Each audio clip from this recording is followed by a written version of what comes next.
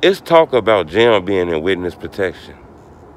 Hit the like button. Gold on this video, 1,000 likes. People want to know about this. You know, it's more news coming out every day. People woke up and seen this guy eating a Mickey D burger, man. That's how much people got for this. You know, I looked in the paperwork and all the stuff that was released. I didn't really see Jam's name, but people are pointing him as a conspirator in this case and telling, and his homies and people who cool with Durk posting them up, posting this picture up. So he's in this, okay? You know, some people say he locked up. When you do the homework and look him up, you can't find him in no databases. It looked like his name was removed out of all the databases, the FBI databases, the regular state police database. People can't find him. He ain't responded to these allegations. He the type of dude, somebody would have said something. His family members would have said something. Boy, that nigga ain't dead. Nothing. Fuck y'all talking about them other snake-ass niggas. Nobody has responded on his behalf, which means people feel like he done brokered the deal with the feds. He had witness protection. He done with all this gang banging, BD, hanging with Durk and them. He done. He didn't did what he had to do.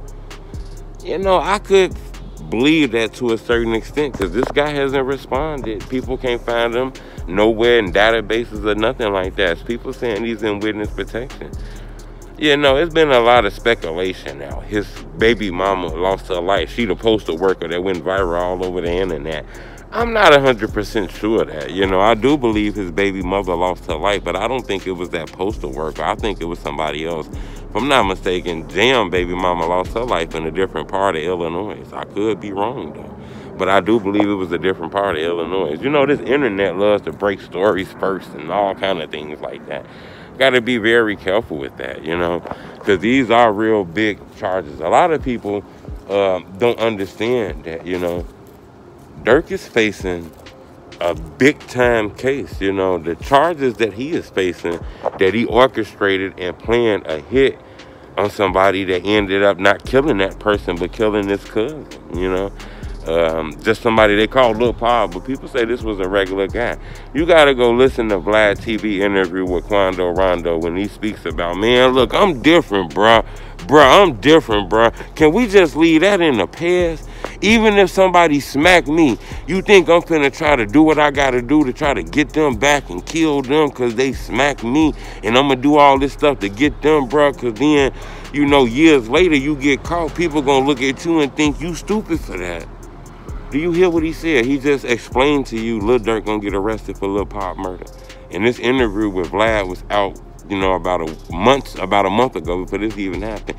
He explained to you that, you know, if somebody did something to him, he wouldn't get back as far as planning something and trying to get them back and things like that.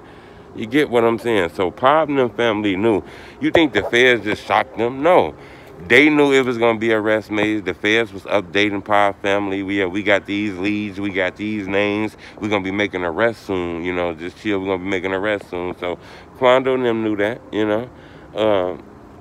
But like I say, Durk's innocent to proven guilty. But I wanted to bring to your attention, people are seeing Jam, which is Durk close homie back in the day, you know, told on him. You know, this is crazy out here. I don't know. The internet is wild, you know. But I do know it looks like that guy's life could be in jeopardy, could be in danger, wherever he's at. You know, it's a lot of love for Durky, yo. You know, it's a lot of people got to go back to work now. Like on some real stuff. Listen to me. It's a lot of people got to go back to work. You feel me? It's a lot of people got to go back to work now. Like, real talk. You got to understand, it was a lot of people on Durk payroll. It's a lot of good people who got shit to do with the streets and none of that makeup artists, you know, and day-to-day maids and all this shit here that's probably not going to be able to have these jobs no more because Durk gone. You know what I'm saying? And people don't understand that. This is real. This not no joke, man. This street stuff get deep. But it's a lot of people probably got to go back to work now, you know, when things happen like this. But subscribe to my YouTube channel, man. I want to ask y'all a question, though, man. And this is a real question, man, because I do all the talking all the time. That's why I want y'all to do some talking. I read every comment, too, so leave a comment.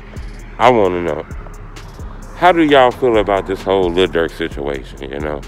Is it free him, or is it, you know, hey, shit, he did that, he need to be locked up? I want to know, because a lot of people talk about pushing peace. A lot of people talk about, you know, all this and that. Lil Paul was not there when King Von lost his life. He was an innocent victim. So the police is saying an innocent person lost his life by the hands of Lil Durk. And a lot of y'all saying free him, you know. And a lot of people saying leave him in there. So I want to know, how do y'all feel about the situation?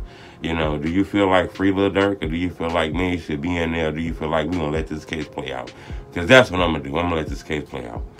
Subscribe to my YouTube channel, it's the Homie Truth. But that's a hard question to ask, though, man, you know. I want to know, though. Blah, blah, blah, blah, blah, blah, blah, blah, blah, blah, blah, blah, blah.